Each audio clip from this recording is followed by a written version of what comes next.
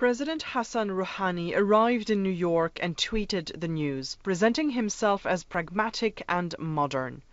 For his world debut, he met a number of leaders, including the French President François Hollande. At the General Assembly, his speech was sober. He tried to allay suspicions about his country's nuclear program.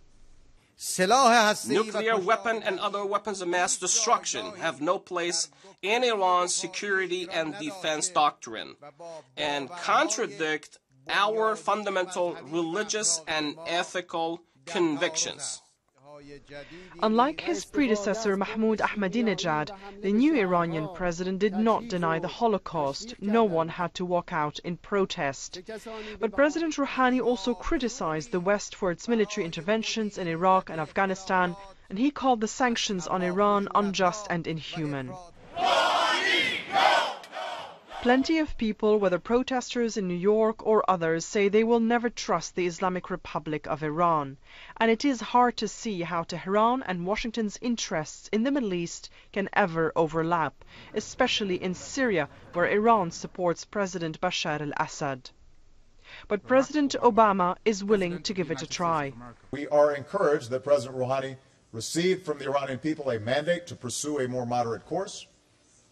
And given President Rouhani's stated commitment to reach an agreement, I am directing John Kerry to pursue this effort. The roadblocks may prove to be too great, but I firmly believe the diplomatic path must be tested. World leaders came together for lunch with the UN Secretary General. The White House had indicated they were open to the idea of a handshake at the gathering between Mr. Obama and the Iranian leader. But in the end, there was no handshake, not in real life. Mr. Rouhani did not show up for lunch. American officials said they understood it was perhaps still too complicated for the Iranians. On buildings in Tehran, the old messages about America, the enemy, are a reminder that 30 years of difficult history will be hard to overcome. So despite the high expectations, there's nothing tangible so far when it comes to Iranian-American rapprochement here in New York.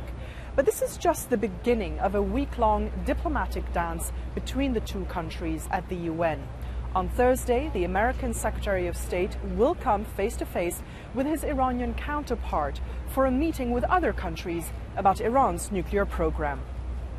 Kim Rattas, BBC News at the United Nations.